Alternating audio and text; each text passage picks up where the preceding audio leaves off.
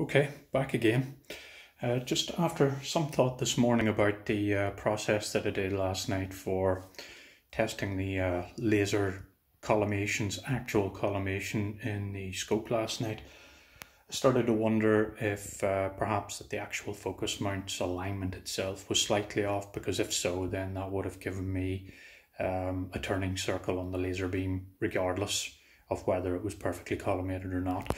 So what I've done here is just used a little book label, and I drew on some dot patterns just to highlight any movement. So, and using a bit of cardboard, I cut out some channels to put the laser collimator in, and to try and eliminate any movement. I wedged it in between my table that separates here.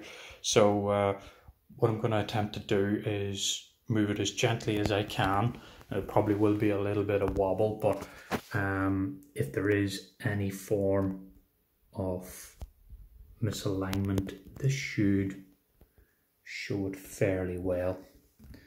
And of course now I cannot get this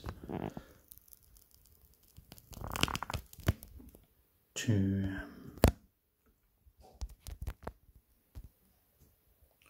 so let's try this way if we can.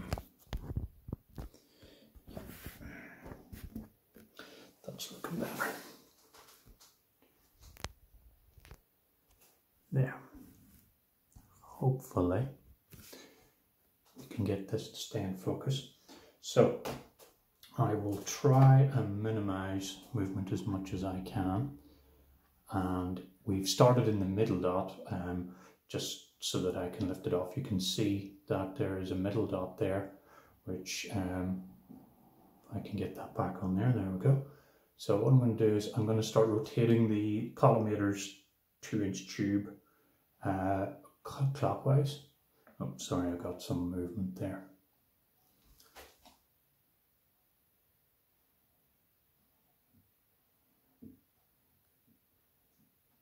Yeah, I'm just doing this practice run just to make sure I'm eliminating any of my accidental movements and motions. Now I can see already that there is actually a bad collimation, but because there seemed to be some initial movement, I'm just going to move this stencil to here. And now let's try this.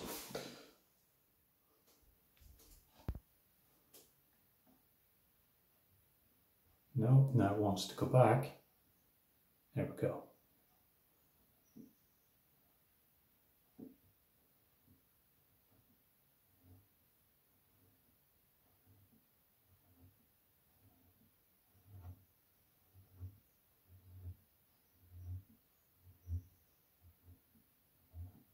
So I'm just doing small little movements with the fingers and letting go. That's why there's some slight movement. You see I've done a full rotation. We're back to the central dot, and you can see I'll do it one more time. So it starts moving out to the left, then moving up, and that's me over the halfway of rotation here, and then we're coming back round.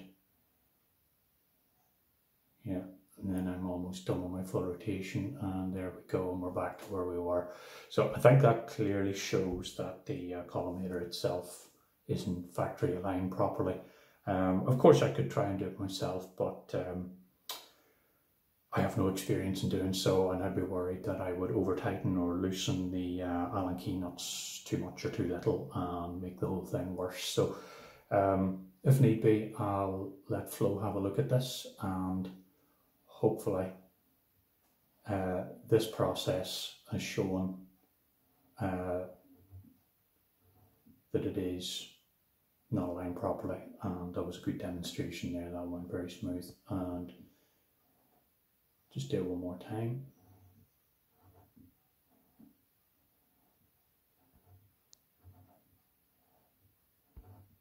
There we go. Okay, I think that will do it.